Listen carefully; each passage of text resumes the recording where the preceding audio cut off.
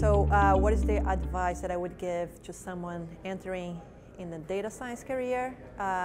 Get as much knowledge as you can. I get a question all the time about which language I should learn. So pick one that you like. It doesn't matter if it's Python or R.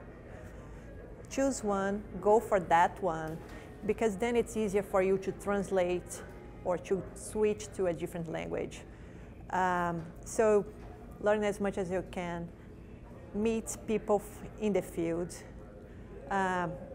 get knowledge around statistics, machine learning, also knowledge about data preparation as well. It's a very important skill, as well as presentation and communication skill as well.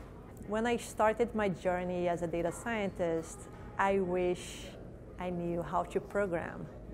So my background is not in computer science. I'm a statistician by training.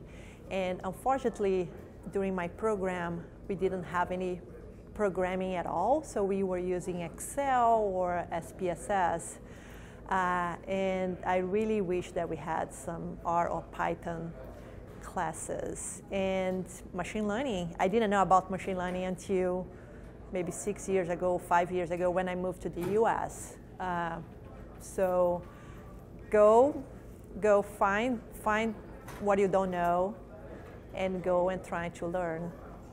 So I'm a developer advocate at IBM.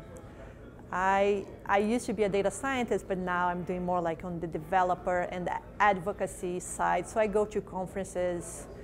This year, I think I did like 20 conferences so far. And I talk about what my team is doing, some of projects that I've been doing. I talk about the community that I created called Our Ladies. So I share my knowledge throughout conferences, meetups, events. So some people say that data scientists they are going to be replaced by machines, which I don't think so. I think we are far away from that.